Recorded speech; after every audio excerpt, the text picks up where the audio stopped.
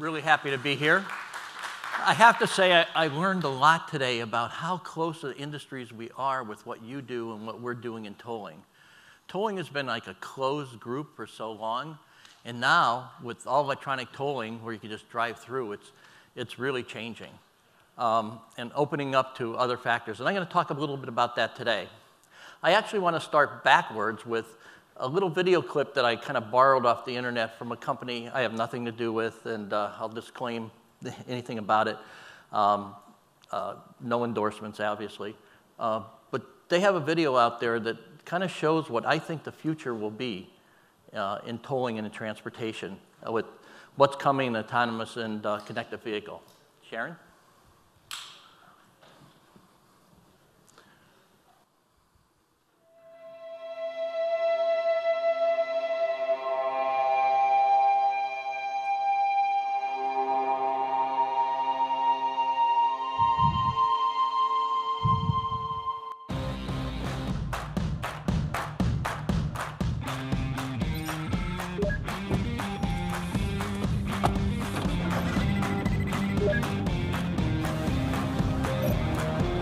What's the quickest way to Yuriko's house? 10 minutes via the freeway.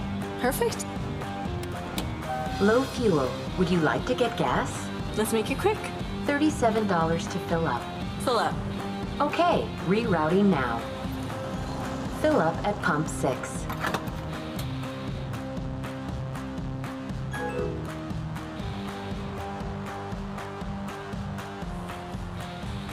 I need coffee. Take it to the nearest coffee shop. There's a coffee shop nearby. Order 4 large coffees. Okay, your total is $12. Pay now. Hey.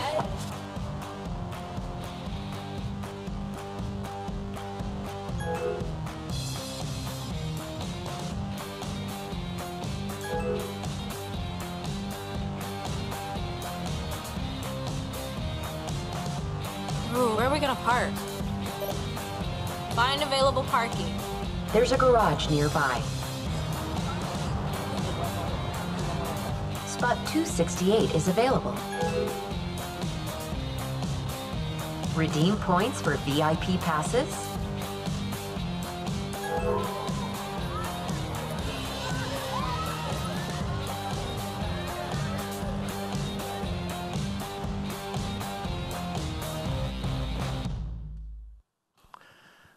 So as you can see, the toll roads of the past, and I'll have a couple slides here in a second, are changing. I remember the days when I was a kid, I'm going to date myself, where up in Pennsylvania, we get on the Pennsylvania Turnpike to go through a collector's toll booth and talk to them and go out to Howard Johnson's for an ice cream and come back. No longer. Everybody wants to get there fast. Everybody needs to get there right away. So things are transitioning. We're transitioning in the way that roads are actually put together and paid for. We see New York City's looking at new pricing, cordon pricing, in order to facilitate payment of the transit system. We're seeing tolling and transit come together. So there's a lot of different changes happening. So we've gone from the days in tolling and transportation where we used to have a turnstile and people would pay with a chicken, going through, to all electronic toll collection, which people are just driving through. I've personally tested the Maryland system at 120 miles an hour, and it works. So, so it's hard to beat. The combination of current RFID technology and video technology has really made a big difference. What's happened is our markets are coming, with what you do, are coming closer together. We're starting to see a big transition in tolling. I'm seeing companies, I've talked to all the major car companies in the past couple of years, and they're all looking at how to integrate payment systems into their vehicle. And it's not just tolling, as you saw from that video. It's a combination of things. It's fast food, parking. Parking's a much bigger industry than tolling. And when this comes up, I'll probably be a little redundant, but tolling itself, is a multi-billion-dollar company. So how many people have actually driven on toll road? How many people have a transponder? How many people wave it when they go through and step in the window? which, it could be a problem in reading it. So some of the problems coming up with cars in the future is that, metal oxide windows and stuff block the RF. But I really see the industry moving to more of a complete mobile payment system that includes, cell phone. So in talking to the car manufacturers, I talked to one about 6 months ago, and they said to me, with autonomous vehicle and connected vehicle, it's just another radio. We already have 20-some radios in our car. And, I'm old, so I looked at AM, FM. Oh, wait, all them little sensors around are all radios, right? So it's just another radio. So adding it and hooking it into the info system is easy. It's not that difficult for them. The hard part is what you do. The hard part is managing the transaction. How do you manage that transaction? How do you assure the toll agency or whoever gets their payment? And if it's multiple groups on that same platform, maybe it's, as the video showed, McDonald's and combination of toll agency and whoever, how do you make sure the payments go in the right direction? Cool. So, transitions are inevitable. As you look at these slides, we've gone from the toll collector to the toll, gantry type stuff, now to all electronic tolling down in the right-hand corner. But where there's transition, there's opportunity. Cool. So we've seen the payment systems change too. You're looking at, current technology in the bottom here with cash. Some agencies still use cash, and credit cards, which you can still use on most of the transitions. So to evolving it to cell phone, there's a person in here that's actually working on a system like that, to integrate it into the car itself, which is, I'll come up with the advantages of that in a little bit. And then you have what other things happen. I've talked to Google or Alphabet and Apple. They're all interested in this market. And then there's the ride share. So they use the toll roads, obviously. And then they'd also be interested in some type of payment system on that side. Let me just mention one thing about how tolling works currently. So most of you have a transponder. When you signed up, they took an extra $20 or whatever, and that's a dynamic fee. So the more you use the tolls, the more that fee goes up, the more they keep as a kind of to make sure that the payment will be made. It's a post-paid account. So, there's about 50 million toll tags out there right now. And if you figure there's a minimum of $20 on each account, which that's low, it's probably more like 40, you can do the math. That's how much float the toll agencies are holding currently. So there's a lot of money in tolling. A couple years ago, I founded ATI, and we had two banks do market analysis, and they said when this stuff happens, you'll be looking at a $50 billion a year market, and I think it's grown since then. So, a lot of things are happening. We talked about the transponder a little bit. Tolling apps getting really hot. Whether it's GPS enabled or just an app to help pay the tolling itself. We're starting to see commercial apps too, McDonald's and all them. I really see them coming together into a common payment system, actually multiple payment systems. So currently, we're looking at the retail, as I said, like McDonald's and those, the GPS enabled, again, somebody in here is working on that, and individual single platforms where people are working on how do we best, collect. How do we best get this money, and how do we distribute it, especially when we're going into multiple areas? So in-vehicle payments, I touched on that a little bit. So you saw the video. How many people in here does that intrigue you? You like it?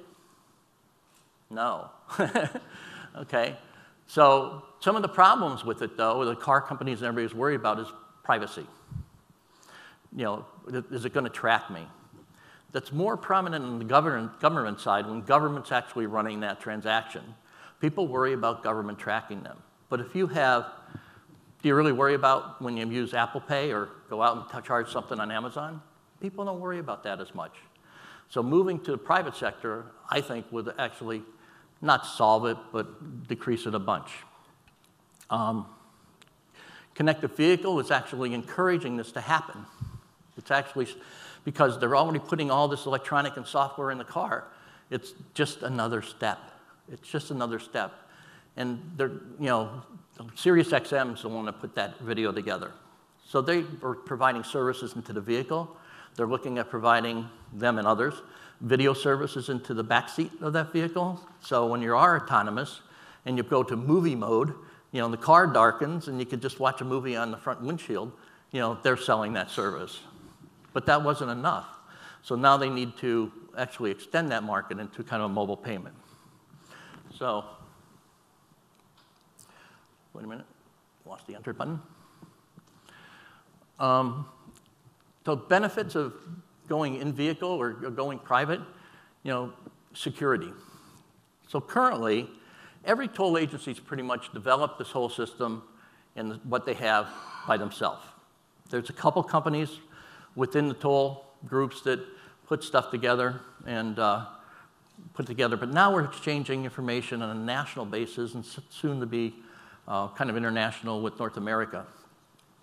So security level, on the tag for one, the transponder or phone app or whatever is important.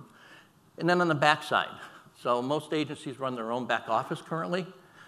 There is a couple bids coming out, including EasyPass bid, to actually handle the interoperability side, which will open that up. So on that tags, with the information they hold now is the customer information, obviously, credit card, and your license plate number, because we do capture the license plate number if the tag doesn't read. So security, and also decreased distractions. Currently, if it's a phone app, you might have to work with the app. If it's built into the car, although I have a Tesla, and I'm not sure it's less distraction going to the center screen to do the GPS or anything or more. So, but it should be all integrated into vehicle and actually be less distractive. Opt-in payments, again, you have the option of turning it off.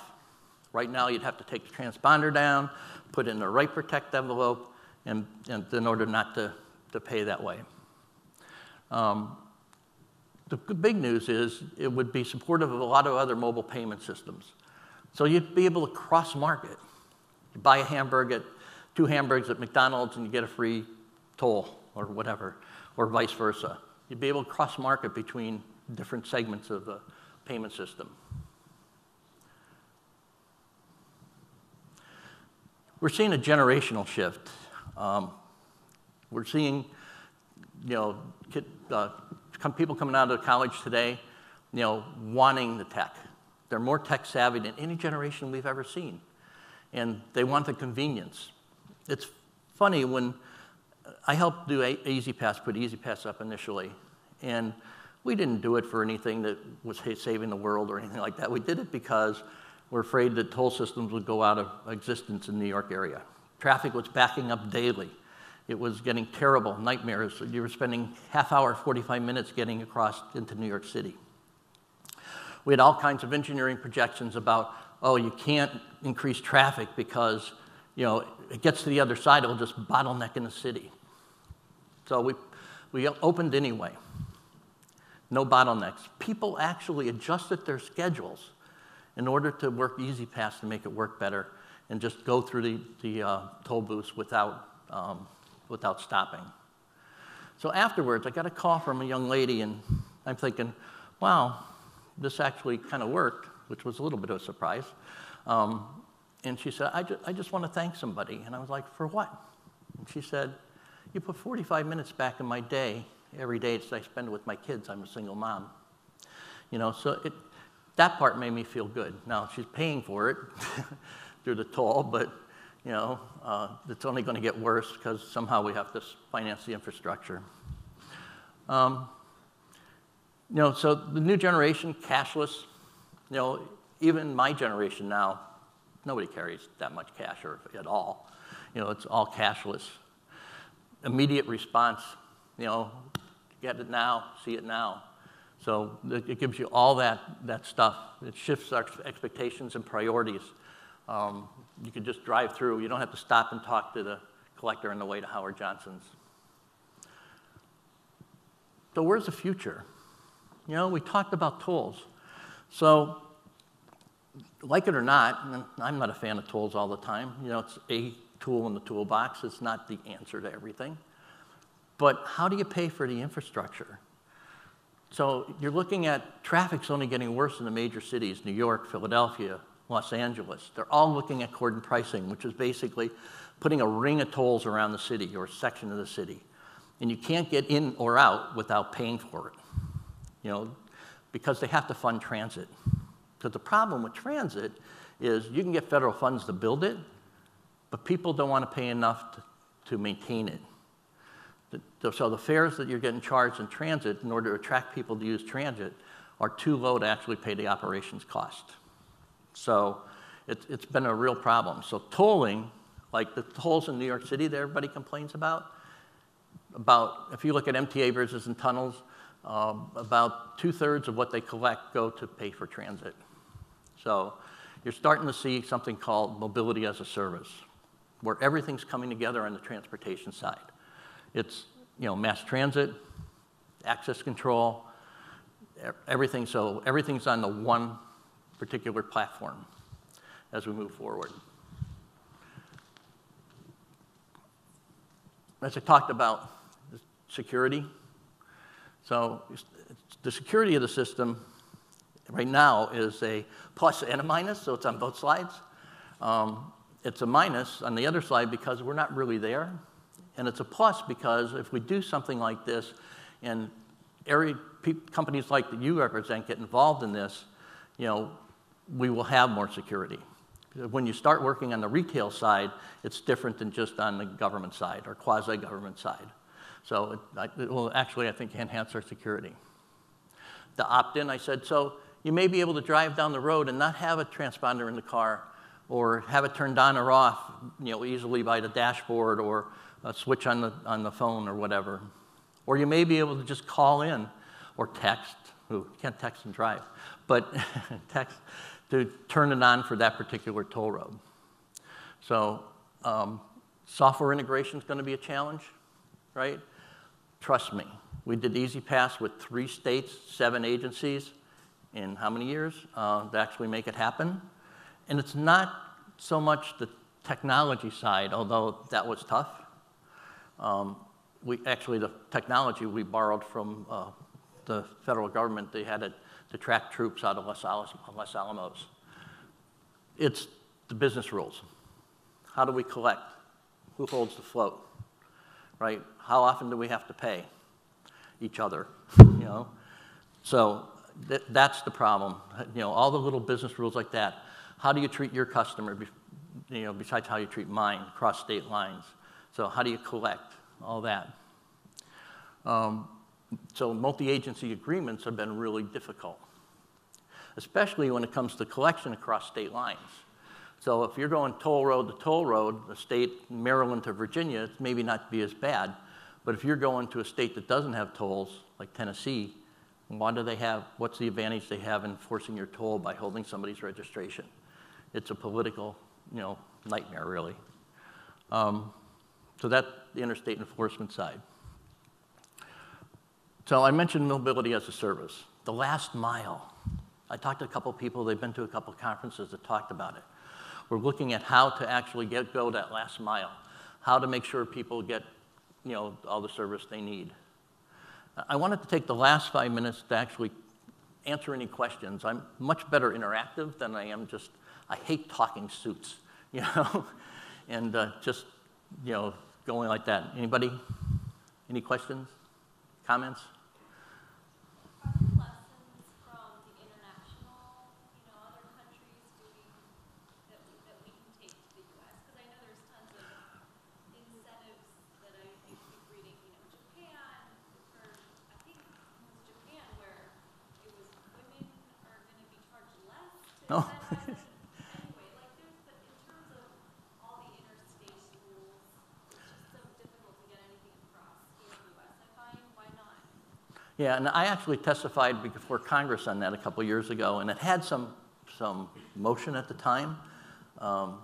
If anybody has never done that, don't ever volunteer. But Okay, the question was, what's happening internationally? Can we gain any lessons from that?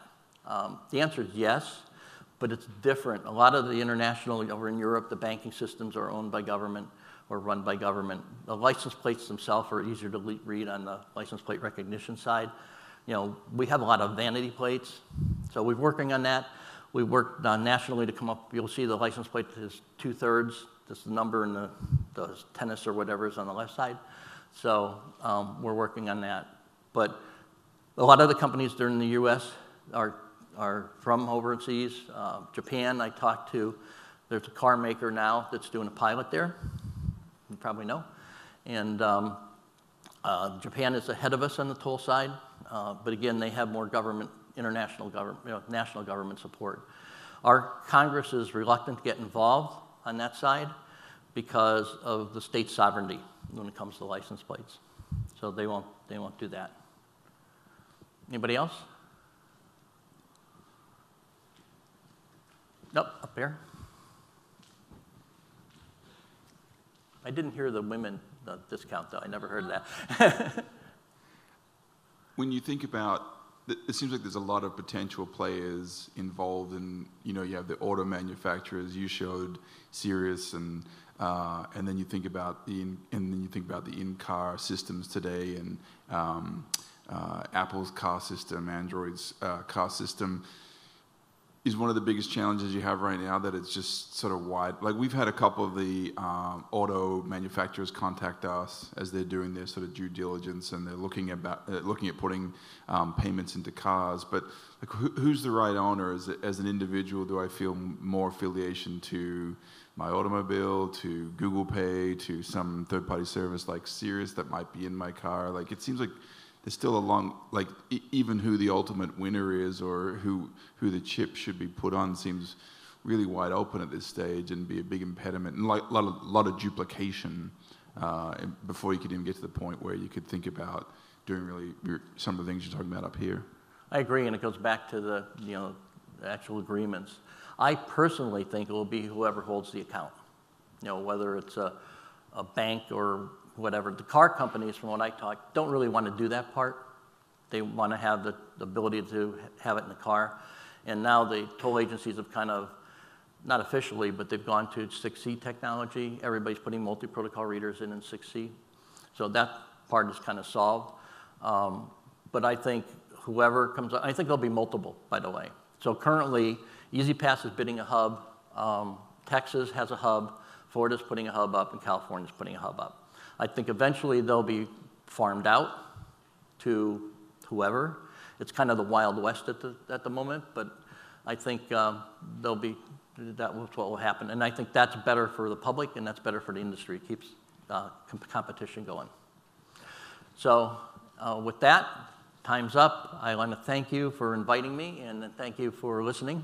I know tolls aren't really the optimal subject here, but thanks again.